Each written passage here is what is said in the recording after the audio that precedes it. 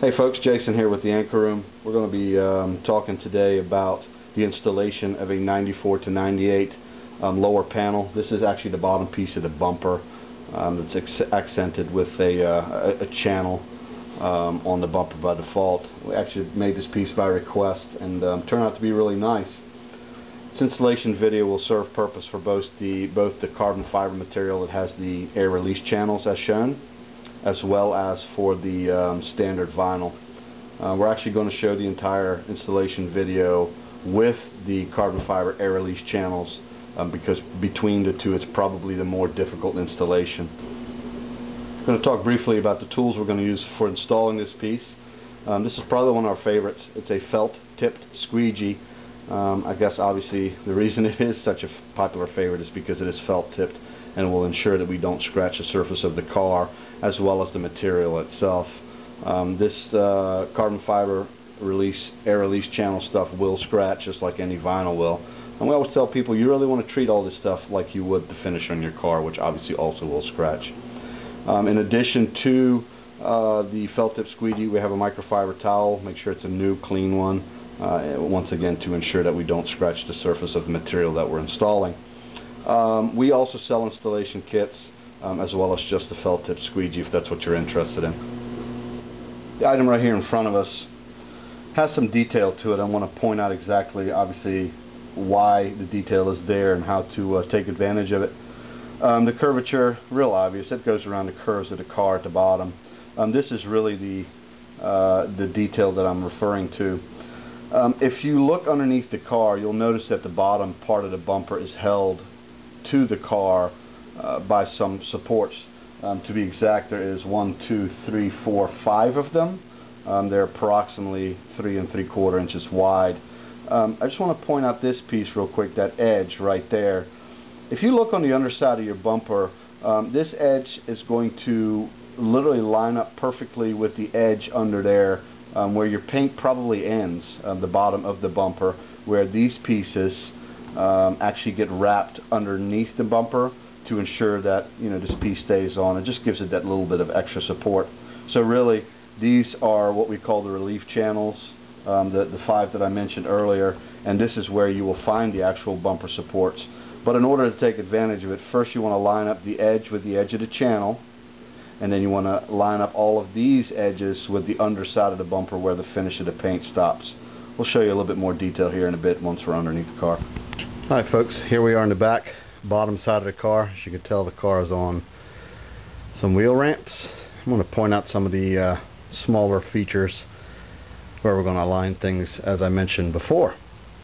If you look underneath that bumper, first and foremost, you're going to see those supports. There's one, it's the leftmost one. There's the second one, and then the center one, and then there's a 2 at the other end on the far side. That's where those relief cuts are. Obviously the obvious point here is the left side of the channel. That's where we're going to line it up so that we have enough material to go into the channel. And then that piece that I spoke about earlier, which is this finished painted edge on the underside of the bumper. We're going to line that up all the way across to make sure there's just enough material to sit up here in the lip. As mentioned earlier, we're going to use these 2 tools, which is a felt tip squeegee and the microfiber towel. Make sure that the entire bumper is cleaned off, as well as the underside where the vinyl will wrap around. Make sure it's clean, and then obviously that it's dry, and we'll go from there. Probably the most common question that I get from people is about the material itself, especially the people that have worked with vinyl before. They're, I guess, kind of surprised that this is an application that does not require any water or application fluid. It's because of the material. It's actually a dry release. It has air release channels, so in other words, any air that gets trapped underneath you'll work out with a squeegee. I also get a lot of questions, is this a job I can do by myself? It really depends on how much patience you have and how skilled you think you are. Honestly, it's pretty simple. You just simply remove the material from the backing paper as so. Please be careful when you do this, not to tear it. And then once you have it all removed, literally just lay it on the area where you're going to be installing it, and then we're going to adjust it multiple times to get it exactly where we're looking for.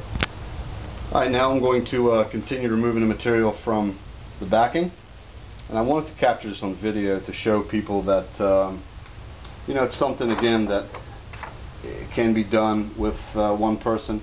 That patience really is the only virtue you need to have, I guess, in order to get this piece on there right. And also obviously to show the whole dry release piece, that you know, once you actually put this in place, that it is not permanent and that it can still be moved. So here's the entire piece hanging from my left hand. I'm actually going to just move it towards the car, and I'm just going to show you quickly what I'm talking about. I'm literally just laying the piece on the surface, and as you can tell, it sticks by itself.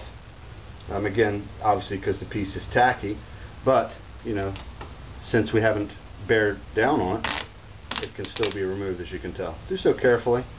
You know, we're trying to minimize any creases or scratches, but all there's to it now is, like I said earlier, lining up the channel and the bottom piece, and we'll have it in place in no time.